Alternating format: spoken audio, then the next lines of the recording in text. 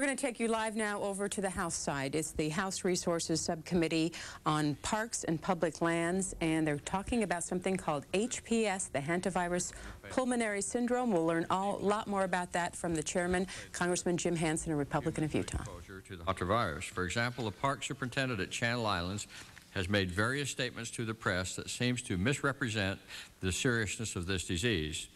In fact, the Park Service has made statements that contradict information provided by the Center for Disease Control and Prevention and the California Department of Health Services on the risk of contracting hantavirus. Furthermore, both hantavirus and the deer mouse that carries it have been identified in other national parks throughout the nation.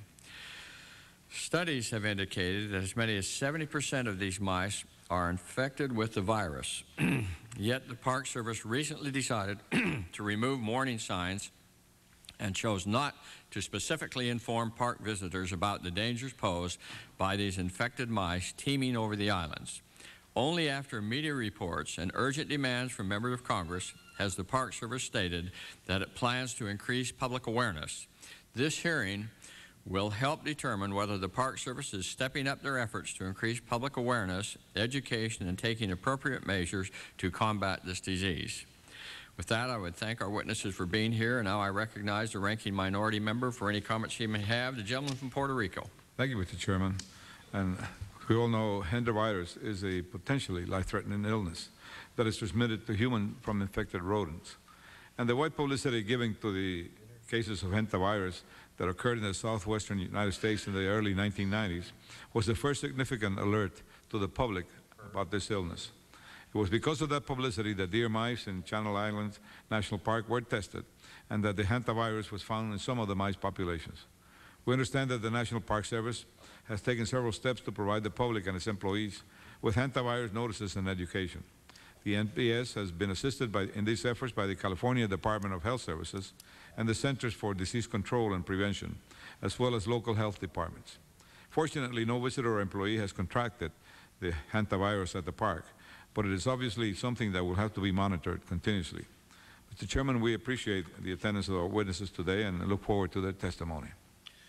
I thank the gentleman. The gentleman from California, the author of this legislation, or at least this hearing, Mr. Gallagher. Thank you very much, Mr. Chairman. I want to thank you for holding this very important hearing today. I want to thank my good friend and neighbor to the north, Lois Capps, for her leadership on this issue and also for being here this morning. Thank you, Lois. I want to thank the witnesses for coming today. This hearing was called to ensure that the public's health is protected. No one wants to close our national parks. However, our primary concern must be for the health and safety of the visiting public. We must not ignore a potentially fatal situation or fail to adequately inform the public of the dangers and the remedies. In February, the California Department of Health Services complained to the committee that the National Park Service was downplaying the problem at Channel Islands National Park. Signs reportedly were taken down and visitors were not being adequately noticed.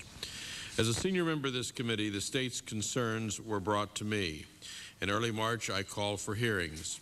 In the ensuing months, I stayed apprised of communications among this committee, the Centers of Disease Control and Prevention, the Department of Health Services, and the Park Service. I have served on the Resources Committee longer than any other committee, and I have always been a strong proponent of our National Park Service.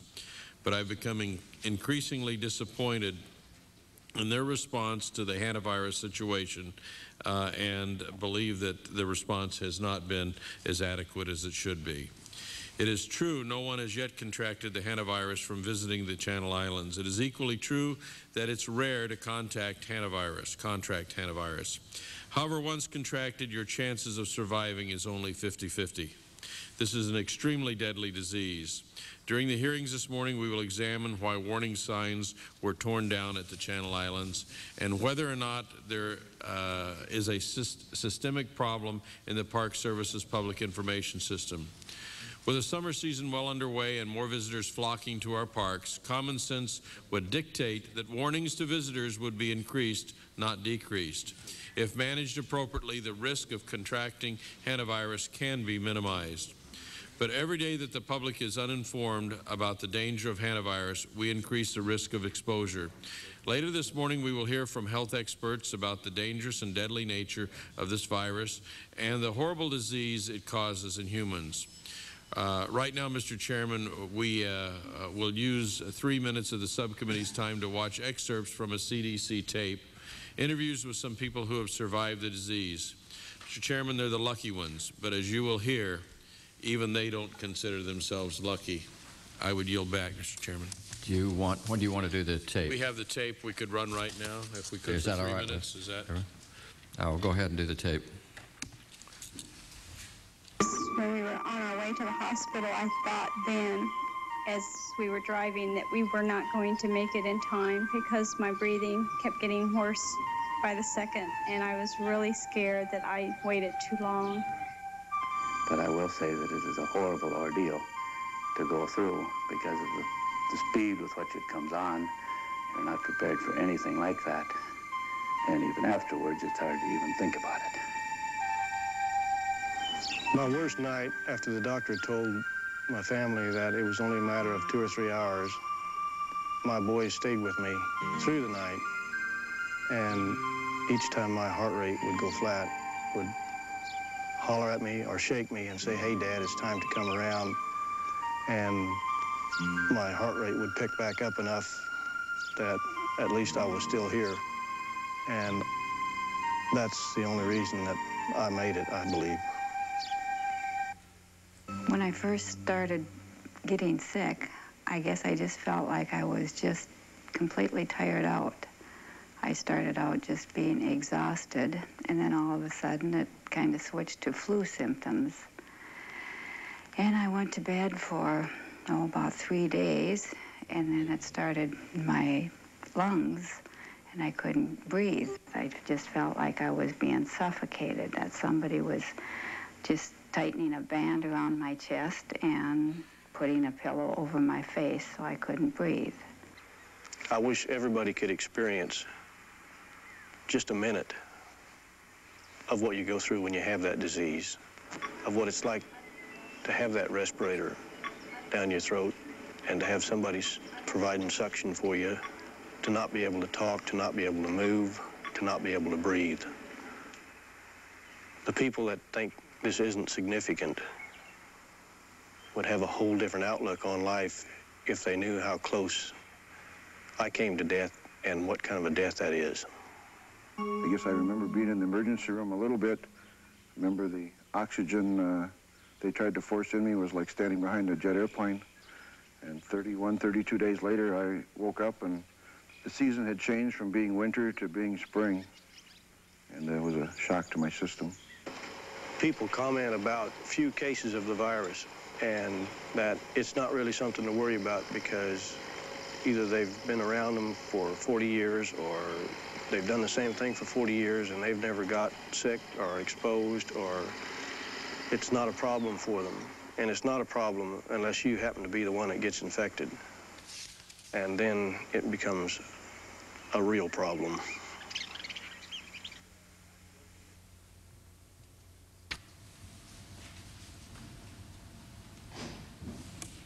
Is that the conclusion? I think that's it, yes. I ask unanimous consent from the committee that Mrs. Capps, our colleague from California, be recognized to give her opening statement. Is there objection? Hearing none, Mrs. Capps, we'll turn to you.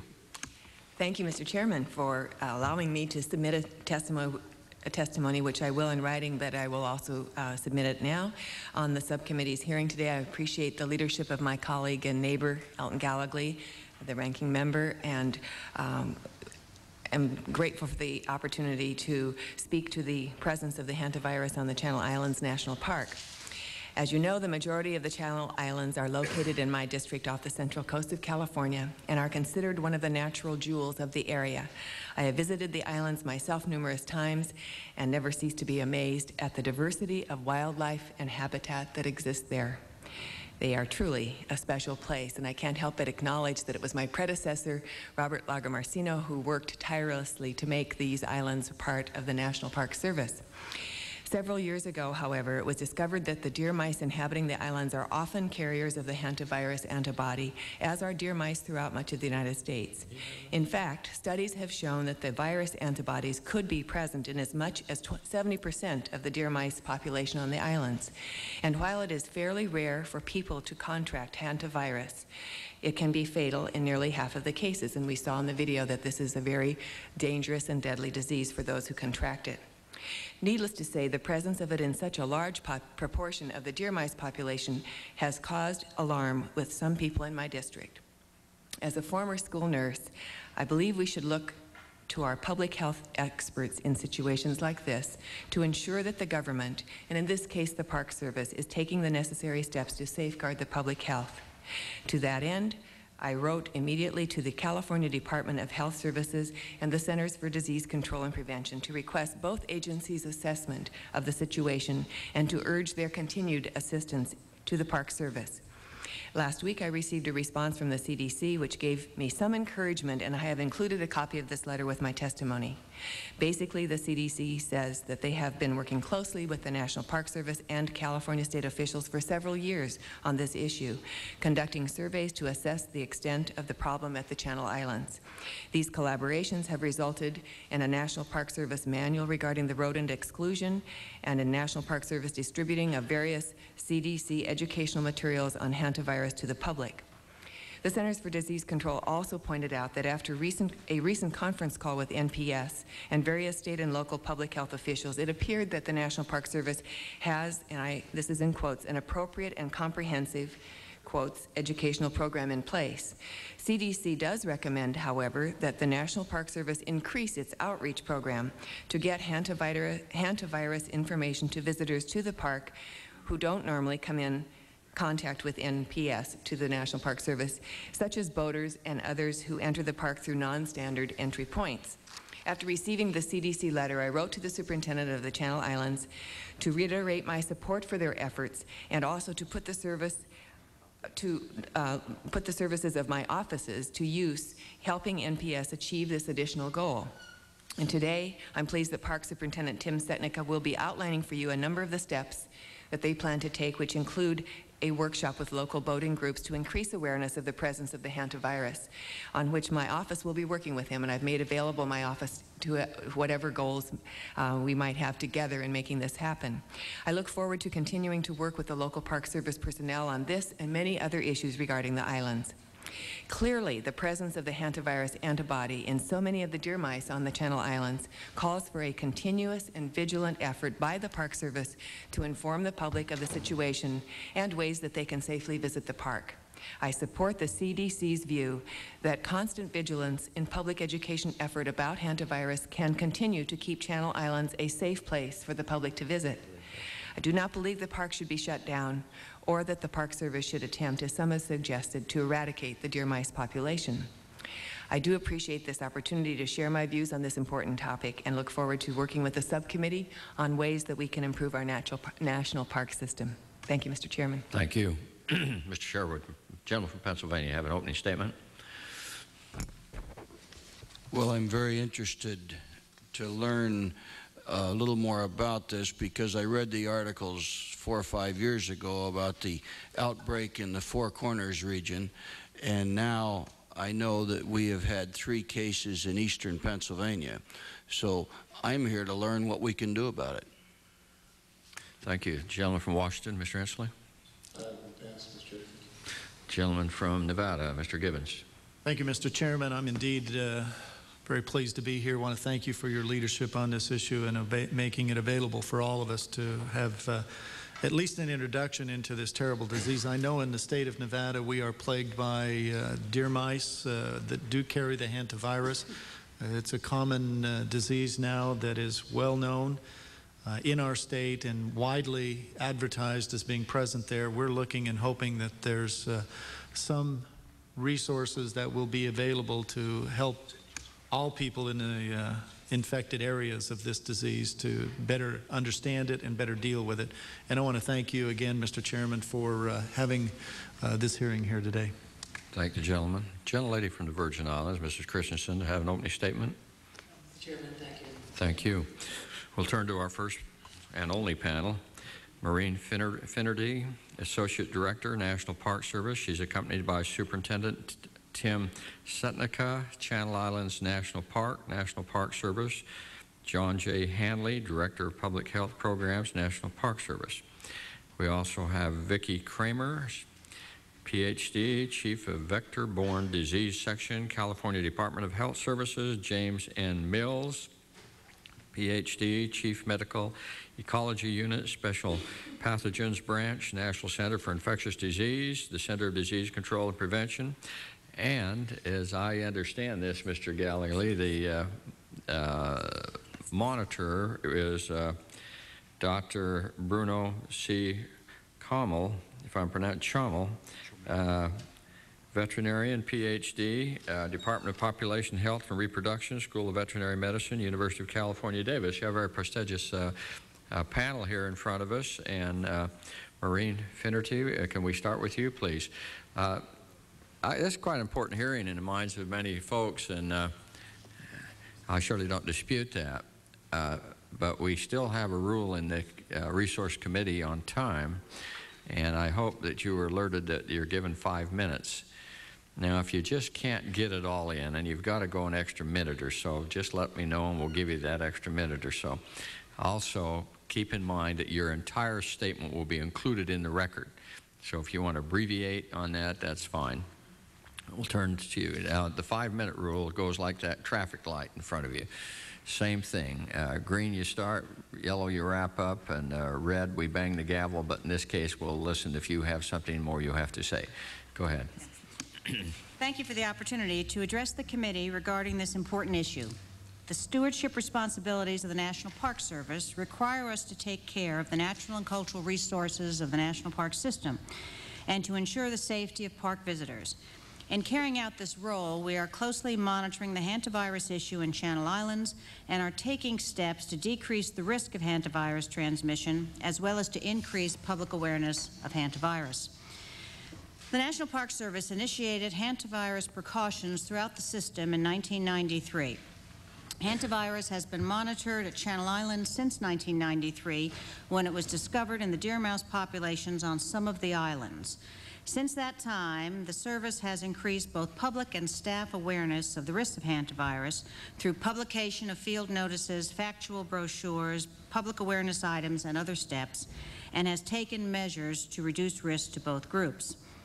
Public interest in the issue at Channel Islands was created by news reports of a 7-year-old boy on Santa Rosa Island who handled a deer mouse that later tested positive for antibodies to hantavirus. The boy was tested for hantavirus and the results were negative. Let me emphasize that to date, no one who has visited or worked on the Channel Islands has contracted hantavirus pulmonary syndrome or tested positive for the virus. Following the well-known outbreak of hantavirus in the Four Corners area of the Southwest in 1993, the management of Channel Islands became concerned that the park's populations of deer mice might harbor the virus and pose a health risk to staff and visitors. Accordingly, park staff worked with the state of California and the University of California, Davis to test island mice for exposure to hantavirus. 2 islands showed no evidence. On 3 other islands, the proportion of mice that tested positive for antibodies to hantavirus ranged from 18 to 71%. Concerned for the welfare of visitors and residents, the park posted hantavirus warning signs in park campgrounds and included information on hantavirus to campers and visitors. 12 individuals, both park staff and island residents, including biologists who handled hundreds of deer mice and ranch workers who had worked and lived in mouse-infested condition for years, were tested for exposure to the virus. None of these individuals tested positive. In 1995, additional scientific research was conducted on deer mice and hantavirus in the outdoor areas of Channel Islands. The proportion of mice that tested positive for hantavirus antibodies in that study was 17%. Closer to the nationwide rate for deer mice, which is about 15%. It appears that the proportion of mice testing positive for hantavirus varies from year to year. Because public safety and the safety of our employees are of concern, primary concern, the service has developed an extensive and effective public information and education system which has been commended by the Center for Disease Control and Prevention and the California State Public Health Department. Among other things, we have posted notifications at the main visitor center, on island bulletin boards, and at the offices of the 3 park concessioners. We have also included hantavirus information in the park's printed material and on its website, and made available in the park's visitor center detailed brochures from the State Department of Health about hantavirus, its prevention, and symptoms. We include hantavirus warnings and orientation talks on the island given by park staff to visitors, and include warnings in printed materials given to visitors who are making campground reservations. We are continuing to explore ways to improve our communication about the virus. I mentioned previously the recent incident involving a 7-year-old boy and a deer mouse on Santa Rosa Island. Over Memorial Day weekend, a local family visiting the islands on their private boat put ashore on a remote beach on Santa Rosa. After several hours on shore, the mother realized her son had been playing with the deer mouse for some time. The state informed us, after the mouse was captured and tested, that the mouse tested positive for antibodies to the hantavirus, and the mother was alerted. The state and county health services departments have worked with the family and their physician to monitor the boy's health. A positive test for antibodies does not mean that the mouse actually had or was transmitting hantavirus. Nonetheless, the possibility that the boy could have contracted hantavirus from his contact with the mouse was sufficient to have the boy's health monitored for the duration of the incubation period, which is typically 1 to 4 weeks following exposure.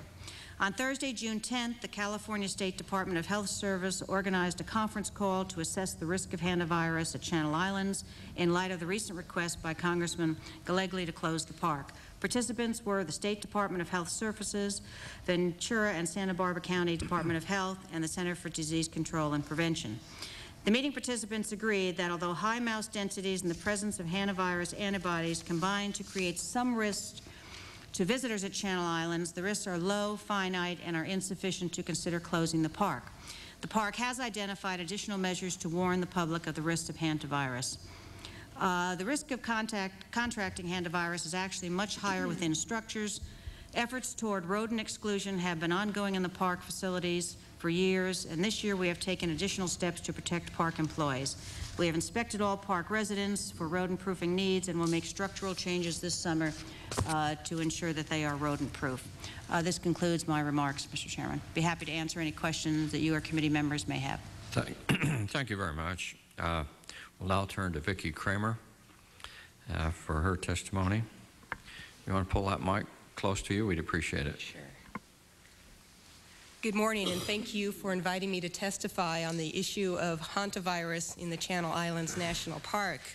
As you know, hantavirus pulmonary syndrome is a severe and potentially fatal respiratory disease caused by the Sinombre virus.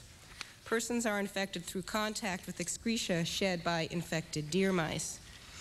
As of June 1999, 22 cases of hantavirus have been identified in California residents, of whom 19 are believed to have been infected within California. 11 of these 22 California cases were fatal. The majority of cases occurred east of the Sierra Nevada mountain range. The California Department of Health Services has records of over 9,000 animals tested for evidence of Sinombre infection. Seropositive deer mice have been identified in 41 of 51 counties from which samples have been taken. The seroprevalence in deer mice averages 12.6% statewide. The Department of Health Services conducted hantavirus rodent surveillance on the Channel Islands in 1994.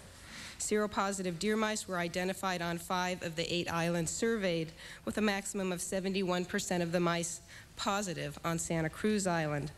A follow-up rodent survey was conducted by researchers from the U.S. Geologic Survey and University of California at Davis on 3 islands in 1995 and 96.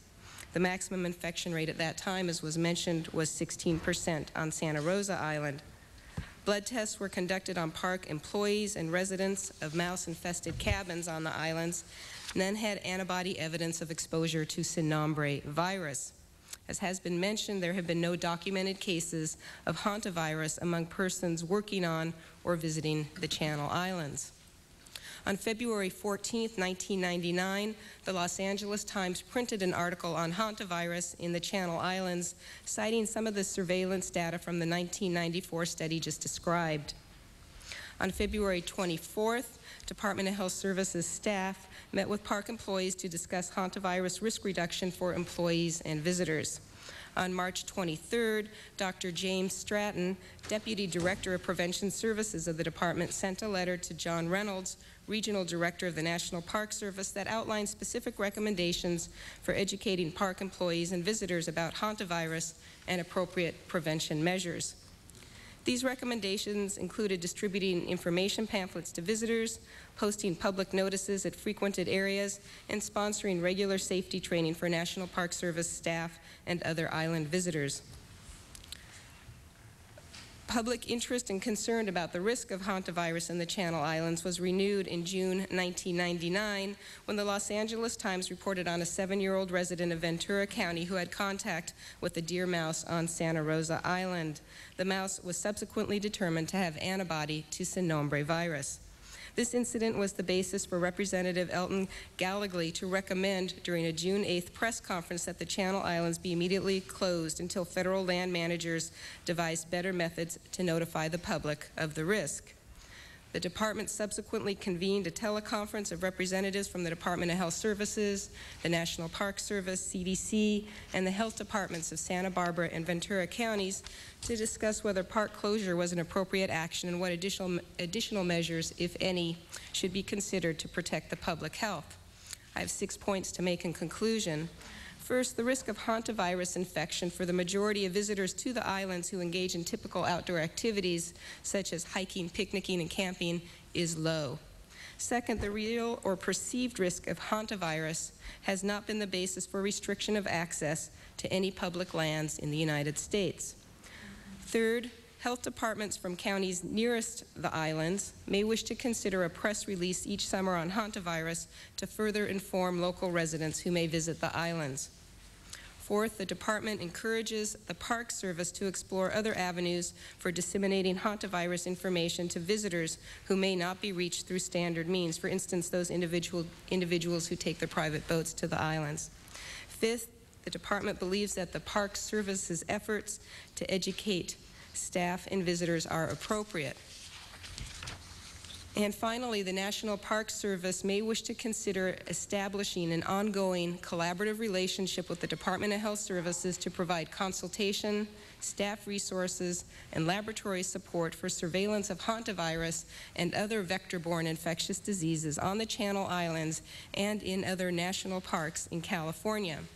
The department currently performs such services in national forests in California through a cost-share agreement with the U.S. Forest Service. Thank you very much. Thank you, Dr. Kramer. Dr. Mills, turn to you, sir.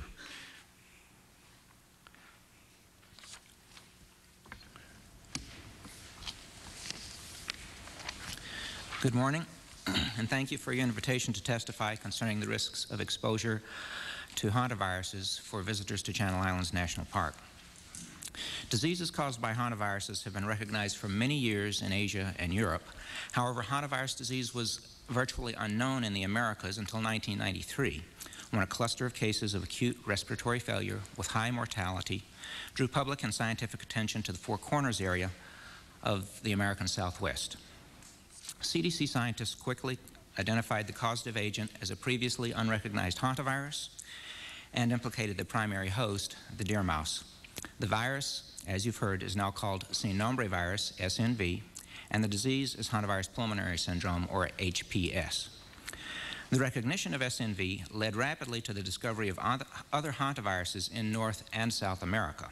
At least 23 hantaviruses now have been described in the Americas, each associated with a single primary rodent host species. About half of these, including 4 in the United States, are known to cause HPS. These viruses, which have no apparent harmful effect on their rodent hosts, have probably existed in rodent populations for millions of years.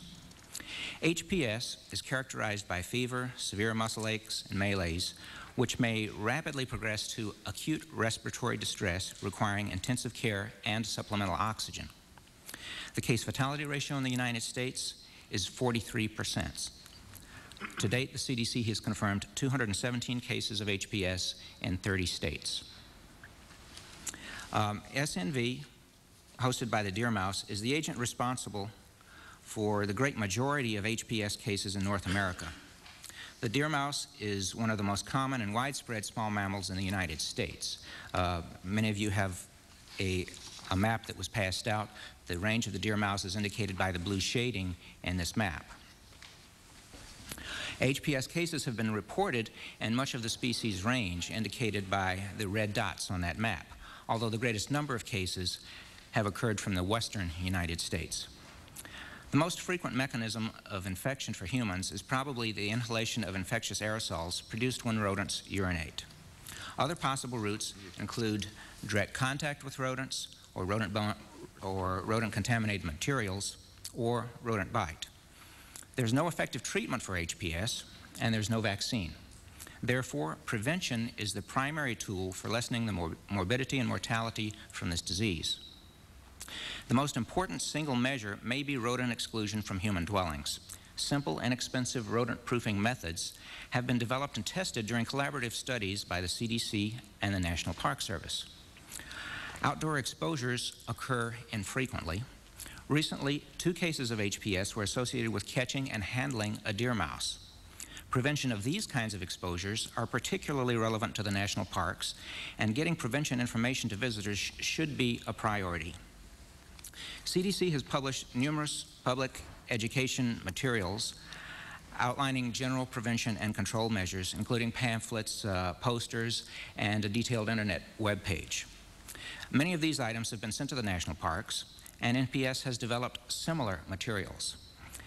As the nation's disease prevention and control agency, it is CDC's responsibility to provide national leadership in a concerted effort to prevent illnesses such as HPS. CDC's recently released plan, Preventing Emerging Infectious Diseases, a Strategy for the 21st Century, describes ways to combat and prevent future and present emerging diseases. CDC has worked closely with state health departments and with the NPS to measure the risk of hantavirus disease throughout the United States and to develop and implement strategies to prevent human exposure. Resulting recommendations have been widely distributed to healthcare professionals and to the public through state and local health departments and by the NPS. Last week, CDC published new data and recommendations concerning HPS in our weekly MMWR report. In summary, hantaviruses are widespread and very common throughout rural areas of the United States, although we have been unaware of their presence until just recently. The incidence of HPS in the United States is very low, but the disease has a high mortality. Prevention methods such as public education can be effective, especially for specific populations that are easily accessible, such as visitors to specific national parks. And these programs should be vigorously pursued. Thank you very much for your attention. I'll be happy to answer any questions. Thank you, Dr. Mills. Dr. Chommel, can you hear us? We can hear you and see you, so we're going to turn the time to you, sir. Go ahead. Thank you very much. Any of you folks want to come up and say this? If you do, we welcome you. Just volunteer. We'll let that be your decision. I'm sorry? Good morning. Oh, excuse me. California accounts for almost 10% of all human cases reported in the USA, with a lethality rate close to 50%. I was personally involved in the early testing of California rodents, as my laboratory is performing most of the plague testing for the state of California since 1991, and I had done some work on hantavirus in France with Dr. Pierre Rollin from CDC, who at that time was at the Pasteur Institute. With personnel from the California Department of Health Services, the Centers for Disease Control, and various institutions, we initiated serological testing of California rodents for Cinnabar virus. Most of the data from this work was published in Emerging Infectious Disease. We found overall a prevalence rate of about 12% in deer mice. It is at that time, in January 1994, that I was personally contacted by Kathy Schwem, biologist on the Channel Island National Park, for investigating hantavirus infection, as deer mice population was quite abundant on the Channel Island. Our initial work on the Channel Island revealed a very high percentage of infected deer mice, and in fact the highest percentage of infection ever reported from any site in the United States, 71% on Santa Cruz Island. Blood samples were taken between January and April 1994, but we have to emphasize that the sample size of our study varied widely from one island to the other. We tested rodents from 3 islands, San Miguel, Santa Rosa, and Santa Cruz. After Cinnombre virus infection was identified in mice from these 3 islands, mice from the other 5 Channel Islands were tested. Overall, the highest prevalence was found on Santa Cruz Island, 71.4%, 25 out of 35 mice. Santa Rosa Island, 58%, 47 out of 81 mice. And prevalence was 18% on San Miguel Island, 14% on Santa Catalina Island, and 3% on San Clemente Island. None of the deer mice coming from Anacapa Island, Santa Nicolas Island, and Santa Barbara Island were seropositive for Cinnombre virus. Despite the high percentage of positive rodents on some of these islands, no antibodies were detected in Santa Rosa branch employee or Channel Island National Park employees. Because of the peculiar environment of the Channel Island and the high prevalence of infection detected in small sample size, Dr. Tim Graham and myself sought to investigate through a longitudinal study the dynamic of hantavirus infection on some of these islands. It was important for us to establish a better estimation of a true level of deer mice infection by conducting those longitudinal studies.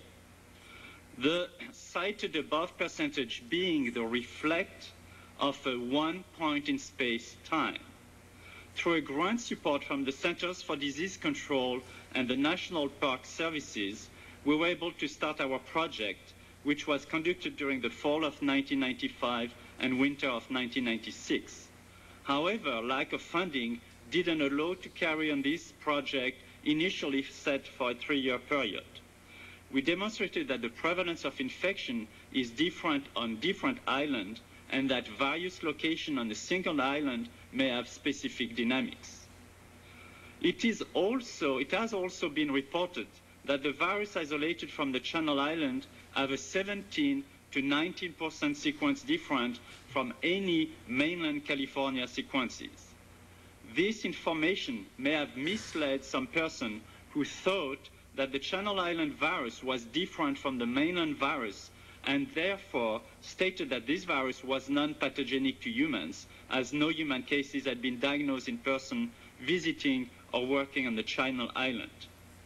If the virus evolved through time on this island, it is, however, close enough to the Cinnombre virus to share its characteristics. For a comparison, we will say that they are likely to be 2 siblings from the same family. Because of the present concern recently emphasized on the Channel Island, it should be indicated that the hantavirus infection on this island is certainly not something new. The specific coevolution of the rodents and their virus support the fact that the infection is endemic to the island. Therefore, closing the park do not appear to be a measure that should be pursued because of the limited but real risk of infection. Education and warning of the park visitors seems a more appropriate approach. In terms of conclusion and recommendation, we will emphasize the risk of hantavirus infection in outdoor environment is rather low, but should not be neglected. Informative brochure on hantavirus and how to reduce the risk of infection, as well as flyers posted on park information posts, should be made available at all times to visitors. Information should emphasize children not feeding or playing with rodents. Education of park personnel about the risk on how to inform the public should be performed on a regular basis. And finally, lack of scientific knowledge about the dynamic of the hantavirus infection in the Channel Island rodent population should trigger more research as the one we initiated a few years ago.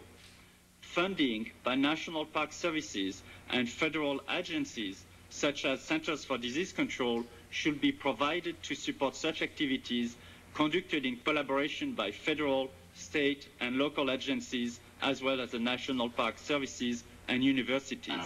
Thank you very much. Thank you, Dr. Trammell. We thank the witnesses for their interesting testimony. This kind of makes you a little nervous. I noticed a man in Utah died cleaning his garage with this, and we had a lobbyist with in the military committee who was cleaning his barn out in Maryland, and boy, we thought he was gone. They gave him the last rites and everything, and somehow he pulled out of that thing. I don't know if I want to clean my garage after this. I will recognize the gentleman from Puerto Rico for any questions he may have for our witnesses. Thank you, Mr. Chairman. I'd like to ask the lady from Dr. Vaki Kramer, what has NPS not been doing that you would recommend that they do in regarding to advising the public, if anything, as to the existence of the hantavirus disease in the deer mice? Over the last 3 or 4 months, the National Park Service is to be commended for their efforts to initiate public education and continue some of the education they were doing prior to that. I think they've really taken a lot of steps over the last 3 to 4 months. During our teleconference, we made 2 recommendations to the National Park Service on other items that they could do. One was a press release that either they could put out and or the local health departments in the area could release to reach the general populace. And the second item is to try to reach those people who do not come to the islands through the normal means, that is those individuals who may have private boats. And based on the discussion here, it's apparent that the National Park Service is considering that recommendation and already trying to take steps to broaden the scope of their public education. Is there any other park, national park or state parks in California that have the problems or with the hantavirus? Yes, we've identified 6 or 7 other national parks in California that have mice that are seropositive to hantavirus. Those include Yosemite, where the infection rate was, I think, about 15%. And I believe Sequoia National Park and Lassen National Park. We also have plague in about 6 or 7 of our national parks as well. So hantavirus isn't a unique vector-borne disease. The national parks deal with a whole scope of infectious vector-borne diseases. And I do have surveillance data from the other national parks. If you'd like me to pull that out, I can give you some more specifics. Thank you. Ms. Finnerty, how detailed are the education efforts for NPS employees and to the public regarding the hantavirus? I'll speak to nationally what we're doing and then make some reference to Channel Islands and then have Superintendent Setnick deal specifically. Since this disease was first identified as such in 1993, the National Park Service immediately started taking steps to notify all of our regional directors and park superintendents nationwide of the existence of this, of the information about the disease and its symptoms, and also providing all kinds of procedures and information service-wide as an alert for folks to pay attention to it and to start taking some measures. That nationwide information really goes out annually. It was first issued in 1993, and we do updates and try to inform people throughout the country of the existence of that disease, as well as others that park visitors may come in contact with. We certainly, on a nationwide basis, have provided funding support through to CDC to do a lot of various research-related efforts on hantavirus, both in Channel Islands and throughout the United States. We've also looked at hantavirus in the eastern United States, and we've also worked closely with CDC and others on rodent proofing and ways to try to to alleviate this disease in parks and to try to, rodent-proof a lot of our facilities and educate people on food storage and those kinds of things. So we have taken it seriously, and we have continued to do things on a service-wide basis. And Superintendent Settigan maybe can speak to some of the specifics at Channel Islands as far as information and that kind of thing. How does the risk of the hantavirus at the Channel Island compare with the risk of hantavirus in other national parks? Some folks here maybe can speak to that. I mean, the percentage of affected mice or carriers has been very much higher on some of the islands at certain periods of time, maybe as high as 70%. My understanding that the national average is more around the neighborhood of 15%. But that also varies depending on when the mice are tested, and it varies seasonally. It varies depending on temperature and availability of food sources and availability of predators and those kinds of things, is my understanding. The disease has just been identified recently. Because I remember when I was a child, my mother used to tell me never to go around barefooted where there was mice or rats, and I had to stay away where they could have urinated or where they had feces. Always, I remember that ever since I was a child. So that people knew that there was something wrong with the feces and the urine of rats, but the disease had not been identified. Is that it? That's my understanding. Is the disease was not identified until 1993, although it's existed probably for 3 or 4 decades. Thank you. My time is up. The gentleman from Puerto Rico. The gentleman from California, Mr. Gallagher. Thank you very much, Mr. Chairman. Before we get into the questions, I would ask unanimous consent that the map that Dr. Mills was referring to, showing the cases across the nation, be made a part of the record of the hearing. Without objection. In fact, this map shows that while the number of incidents are more prevalent in the West and the Midwest, it's still a national issue. In fact, we have cases on the extreme East Coast as well. So I think that's important. Also, Mr. Chairman, with unanimous consent, I would ask that a statement by the National Pest Control Association be made a part of the record of the hearing as well. No objection. Thank you, Mr. Chairman. Dr. Kramer, thank you very much for your leadership on this issue.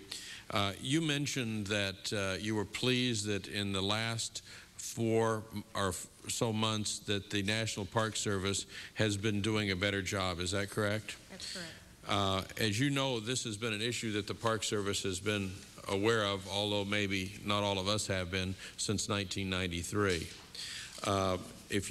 For the record, I would like to ask that the letter that I sent to the Park Service dated February 23rd, 1999, about 5 months ago, be made a part of the record of the hearing as well, which we hope has maybe in some way helped the Park Service better advise individuals. Before I go any further, I would like to correct a couple statements that were made, one by Ms. Finnerty regarding my request to close the Park Service. Actually, if you want to take that literally, it would mean if there was a request to close the Park Service, it would be on the onus of or on the back of the Park Service. My statement early on was that I definitely do not want to see the Park Service closed. However, if they were not willing or capable of notifying the visitors of the risk, that would be the viable alternative. And Dr. Kramer, you had mentioned that I'd held a press conference to ask for the closure. In fact, there never was a press conference. My statements to the press were in response to a letter that was written by Dr. Stratton in your office to Mr. John Reynolds at the Park Service, and this letter was dated March 23rd, and again, this was as a result of the concerns of the California Department of Health that not adequate notification was being done by the Park Service. Is that correct? This was in March, that Dr. Stratton was expressing concerns that they needed to provide greater public awareness. Now, this was basically 3 months ago. So you had mentioned that they've done a much better job in the last 4 to 5 months, but yet in the end of March, there was a letter from your own agency expressing real concern that they were not adequately doing the job. Is that correct, Dr. Kramer? That's correct. At that time, steps were being initiated by the Park Service, but we just wanted to emphasize what we felt needed to be done. The question that I had, now, do you know to this date, it's my understanding to date in the past 90 days or 3 months since this letter was sent to the National Park Service, there has not been a response to that letter by the Park Service. Is that correct, to the best of your knowledge? To the best of my knowledge, that's correct. So, to the best of your knowledge, the Park Service has not responded to the concerns of Dr. Stratton in the March 23rd letter. Is that correct? That's correct. Thank you very much. I am and Tim Setnica would be, I think, the first to acknowledge that I have been a strong proponent of the National Park Service, particularly Channel Islands. It is truly one of the treasures that we have in this nation, and the fact that it's close to my home district is very special to me. I don't want to see this park closed, but I do want to see the health of the folks there not being compromised either. Tim, there's been some disturbing comments made by some folks, and it's my understanding that you have also acknowledged that some of the signs, warning signs and so on, have actually been taken down by members of your own staff. Is that correct? No, sir, it's not correct. Okay. Here is a sign that is very prevalent on the islands. I've seen it myself. It's a huge sign. In fact, it's above a couple other signs posted throughout the park in bold print. Warning, the horses you may encounter are dangerous. They will bite, kick, and beg for food. Do not feed them, touch, or approach them. The horses are privately owned. It appears to me that this notification is, while maybe important, not nearly as prevalent on the island as the notification of the potential dangers of hantavirus. Is that correct, Tim? No, sir, that notification no longer exists. This has been taken down? Yes, sir. The horses themselves were removed some months ago at the request of the owners. Okay, very well. I see my time has expired, Mr. Chairman, but I do have a couple other things. Maybe we'll have a second round. We will have a second round at your request. The gentlelady from Virgin Islands. Thank you, Mr. Chairman. I want to welcome the panelists this morning. And while we recognize that the person and the family who might be infected by this virus, of course, is the most important individual to be concerned about, and in that case, even one infection, given the high morbidity, is of concern to us. Can you clarify for me, it seems to me that if the seroprevalence throughout California, and I guess I'd direct this to Dr. Mills, is just a little over 12%, is the seroprevalence any higher in the islands than in general? I mean, significantly higher. Would you consider it significantly higher than other counties, the average throughout California? Well, I think the question is throughout California, and Dr. Kramer would be better to answer that. But if you'll allow me to make one statement in relation to that, 70% prevalence in deer mouse populations is unusual. Nevertheless, that is within the variation of temporary prevalences that we've seen from time to time, from year to year, from place to place in other areas of the United States. These prevalences are unusual, but we have also seen similar prevalences, greater than 60%, say, in other areas of the United States.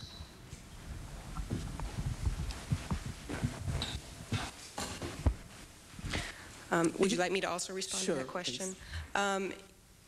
In general, those seroprevalence rates are higher than what we typically find on the mainland, although we do have some foci where we have seen similar rates, usually in a very confined area and often in conjunction with a human case when we do follow-up surveillance.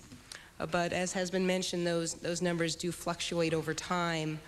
But when we first got those results back, that did send up a red flag, and it was at that time that we went back and did some further sampling. Okay. In the CDC's booklet that's included in our packet on emerging infectious diseases. As we're concerned about the emergence of new and diseases, especially ones with high morbidity and mortality, there's a statement in here that says we are barely one step ahead of the microbes, and this underscores our need for a strong and vigilant public health system.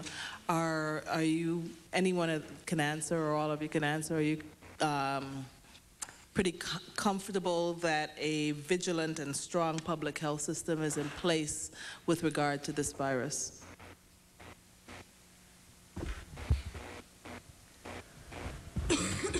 In comparison to other diseases, which may even have many more higher incidence, the vigilance for hantavirus pulmonary syndrome, I think, is very high, and it's been developed only within the last 6 years, and it can certainly be improved. But I think our system there, as concerns hantavirus pulmonary syndrome, is good and getting better. Thank you. Thank you, Mr. Chairman. I have no other questions. Thank you. Gentleman from Pennsylvania, Mr. Sherwood, is recognized for 5 minutes. Thank you, Mr. Chairman. Dr. Mills, I remember reading 5 or 6 years ago about the outbreak in the Four Corners area, and there was some unusual, and I don't remember what it was, but there was an unusual climactic reason or something for the increase in the population at that time. And I'm absolutely fascinated by your map and the distribution of the cases. And my question to you is, what can we learn from that map and the distribution? For instance, you know, it's very heavy in the Four Corners region and other regions in the West. And then we have 3 in eastern Pennsylvania, none in Ohio, none in New England. Very interesting.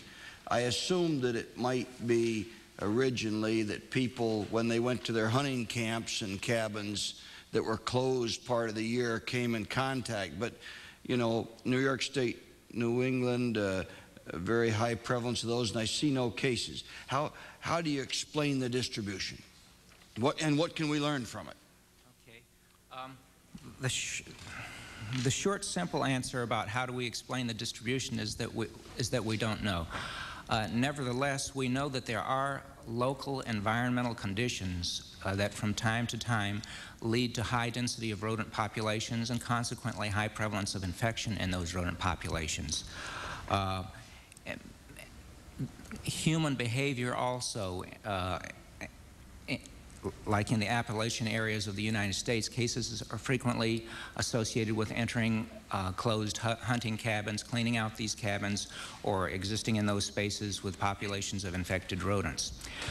Studies that are ongoing right now, longitudinal long-term studies of rodent ecology in several areas in the southwestern United States, are designed specifically to identify those local environmental conditions that are associated and perhaps causative for local increases in rodent density and increases in prevalence in those populations, and in turn increases of risk of hantavirus infection for humans. And those studies are starting to yield some results, and we're beginning to understand some things, but we have a long ways to go. Thank you. I think, you know, we can beat each other up about who did what about this, but if we could learn where they're liable to be and what we do about it, I think there might be a lot to be learned from your distribution chart. And yes, sir. And if you have any follow-up on that, would you send a copy to my office? Certainly will. Thank you. We hope to very soon. Thank you, Mr. Chairman. The gentleman from Michigan, Mr. Kildee, did you have any questions? Thank you, Mr. Chairman. To Dr. Mills, do you anticipate that a better funded research would improve your ability to help prevent or find treatment or cure of hantavirus, and have your request for funding found themselves into the budget? Again, I have to speak from the scientific perspective, and I'm not associated with the funding and policy making. The money that we have received for hantavirus studies in the past, I think, has been put to very good use. We have learned a tremendous amount in a very short time, just in the last 6 years. And the stage that we are currently at, if you will, involves now shifting from our short-term cross-sectional studies to long-term studies that will follow rodent populations through time. These sorts of studies frequently don't yield very quick results, but they're extremely important.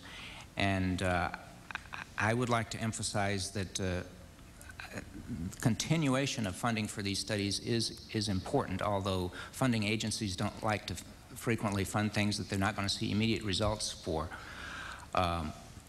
The more, and as you well understand, the more resources that are available for these sorts of things, the quicker we're going to get results. And while you aren't directly involved in the fiscal aspects of the CDC, it seemed to me that they would be looking down to people like yourself for suggestions as they prepare their budget. Would you feel that a more adequate appropriations might accelerate a fund for prevention or treatment or cure of hantavirus? Again, and I'm going to speak, I'm involved with rodent reservoir studies, which I think are important because understanding the epidemiology of a disease such as Hantavirus pulmonary syndrome is based upon a thorough understanding of the ecology of the host species, the deer mouse. And those continuation of those will be improved by increased funding. I can't speak to the development of vaccines, development of cures for Hantavirus pulmonary syndrome because I'm not a physician and not involved specifically with that research. All right, I think you've answered my question. I think that very often we keep funding old programs and something like this comes along and we don't re-examine our priorities, and I think this should be a high priority. And let me ask you one further question, Mr. Chairman. Do you have any suggestions, either you or the Park Service, for improved cooperation between the Park Service and the CDC, or do you feel that's on an adequate level now? I'll go to you first, Dr. Mills, and then... Actually, our collaboration with the National Park Service goes back a long time, and I think we're off to a very good start. And I can only see, I would encourage our continued collaboration in the future as funding for both agencies allows. There are a lot of things that still need to be pursued, and I am very much looking forward to continued and increased collaboration with the NPS. Mr. Hanley?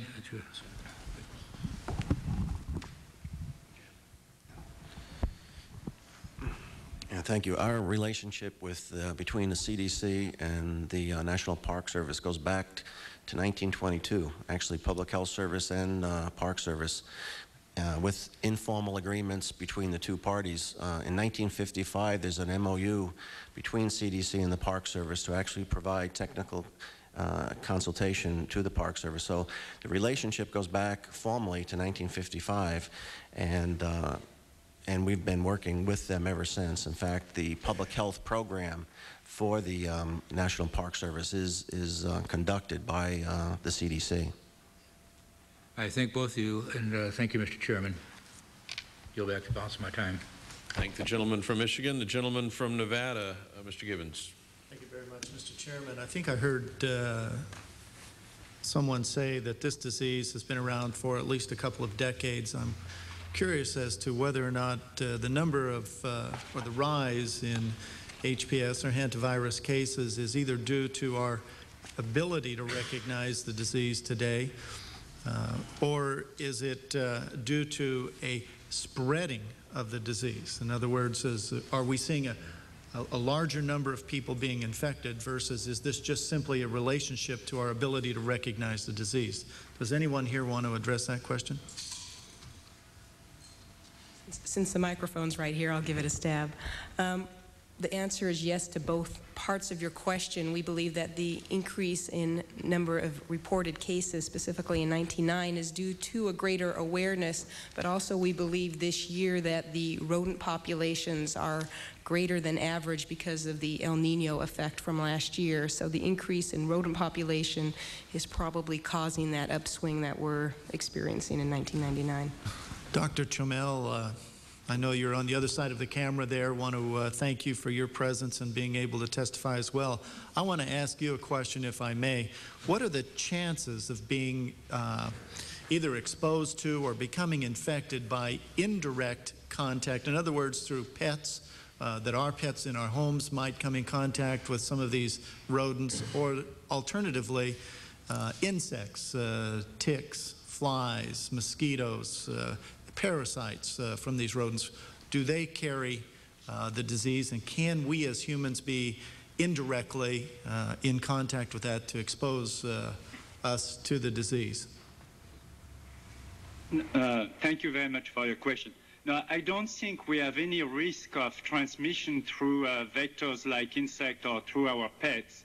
There's been some studies that suggested that eventually cat could be involved, and that was mainly done in China, and we don't have any support for that in the United States with the hantavirus.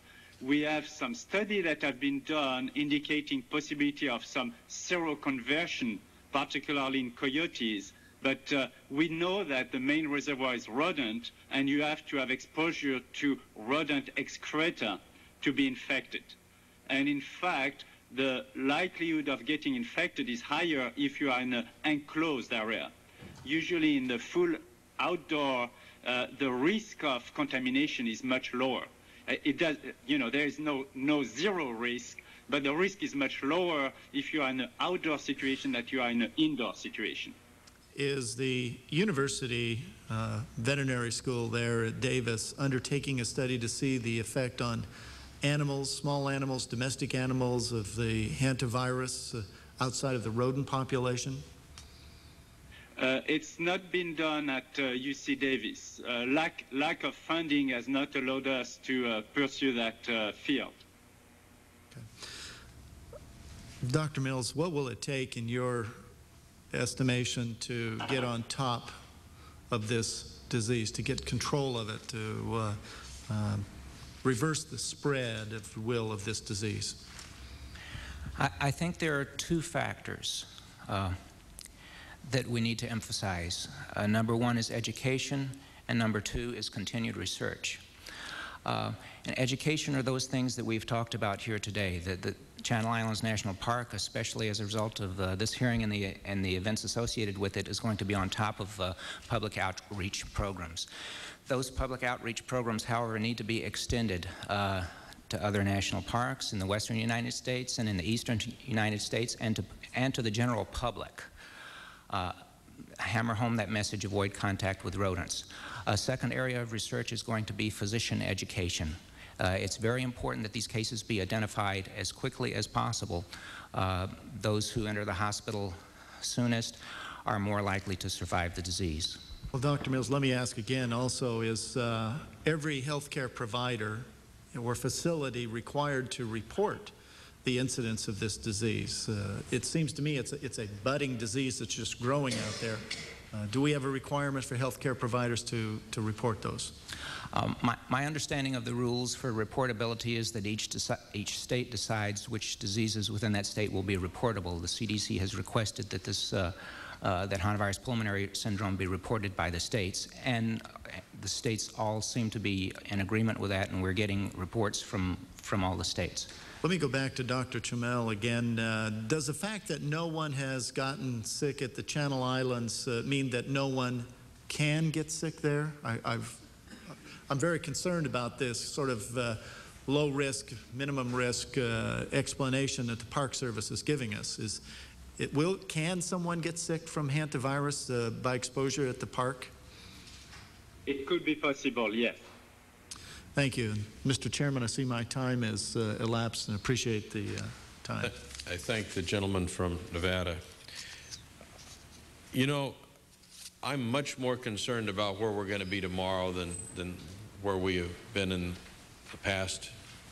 But I do need to, for the record, clarify just a couple things, because there seems to be a little inconsistency.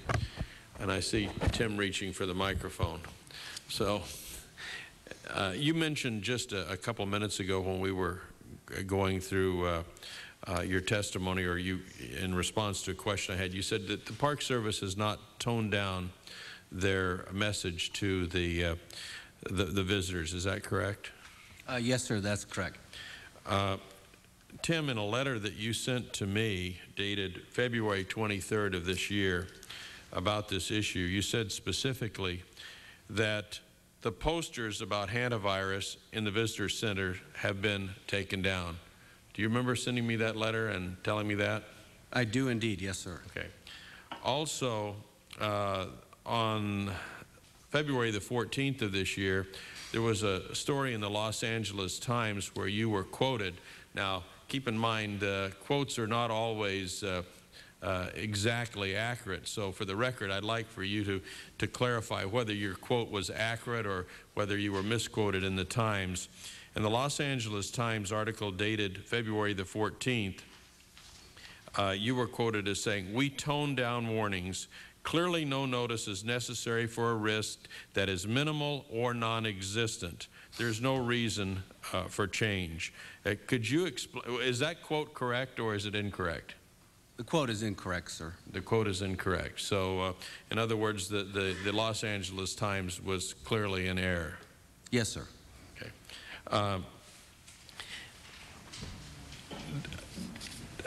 Dr. Kramer, would you concur that that we are moving in a more positive direction as it relates to notification of this potentially life-threatening virus as it relates to the Channel Islands? Yes. Okay. What else needs to be done? Keep in mind, you mentioned earlier that you said that there has been no response from the Park Service as it relates to the concerns of Dr. Stratton. It's my understanding that we did not receive a formal response to the letter we sent in March. What, if any, additional notification or acts on the part of the National Park Service needs to be done according to the State Health Services? What can be done more effectively than is currently being done?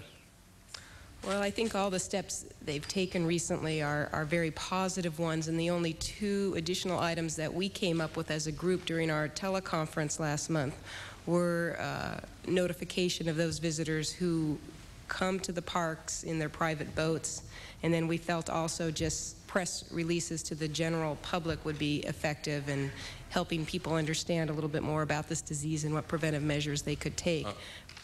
Are you aware that last week, I believe, and maybe Tim can correct me or Ms. Finnerty, on the 23rd, that there was a briefing of the rangers as to how they can better prepare visitors for the potential risk? Yes, a member of my staff gave a formal presentation to the Park Service on June 23rd, during which he discussed safety precautions that they could take, reviewed a little bit of the ecology and epidemiology of the disease, and also offered to come back in about a week or two to help them fit the respirators in an appropriate way so that when heavy-duty cleanups are required, they will be protected from the disease.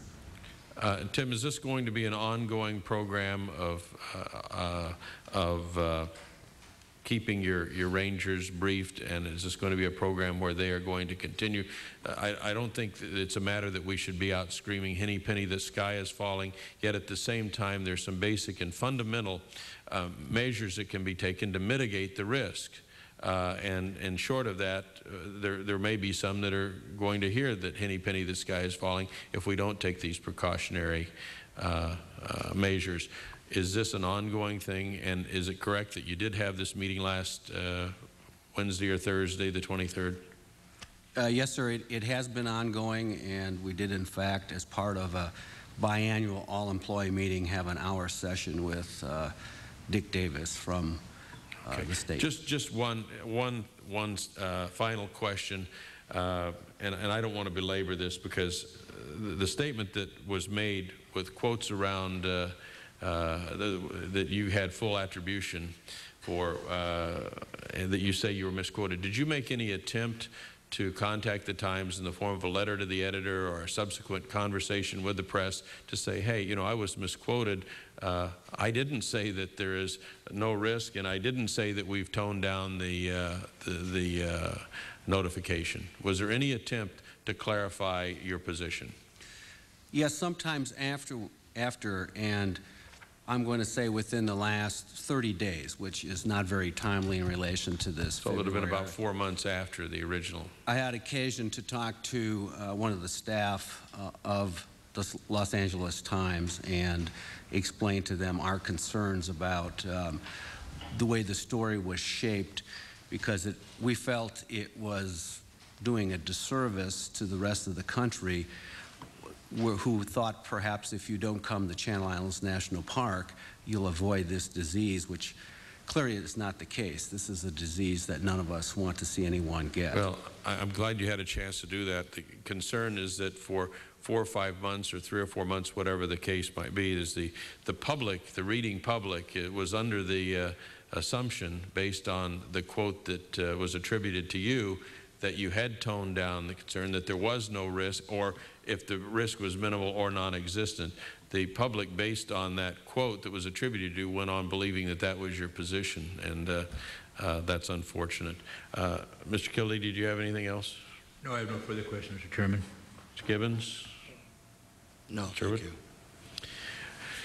Well, I hope that this has been helpful this morning. I appreciate the chairman calling this hearing. I know it was inconvenient for you to fly out here. I would hope that we will continue to keep an open dialogue on this issue. I hope that with the CDC, Dr. Mills, thank you for being here. Dr. Kramer, thank you for being here. It's going to be very important to us to continue to monitor this issue as it relates to the job that's being done out there. And if there is, in your opinion, you're the professionals, you're the folks that have dedicated your life to public health.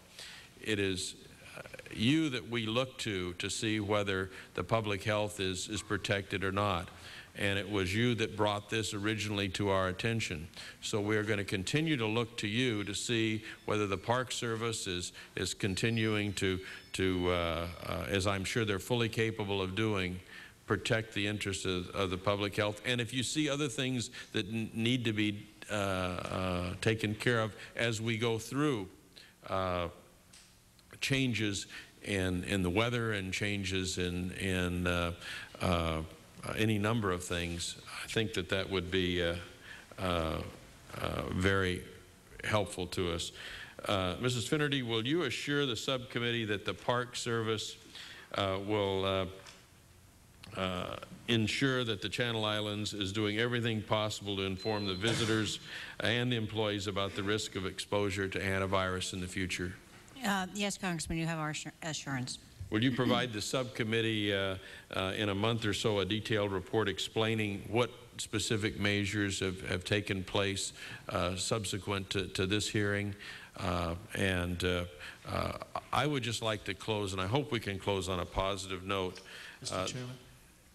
Mr. Chairman, will you yield for a moment? I would just like to, for the record, ask that perhaps there be an opportunity for us to include some of the research that perhaps the medical community, the doctors are doing within which to find a cure or a vaccination for this disease as maybe being part of this important record that we've started today, because I think overall the people we represent not only want to learn and be educated about the exposure and the chance of occurrence of this disease in their area, but they also want to be assured that there's ongoing research, ongoing direct attention to finding a cure and perhaps a vaccination to this very important disease. So if there's any information that either this group through the CDC or through any research and development the staff could put into the record and make available for us, I would greatly appreciate that.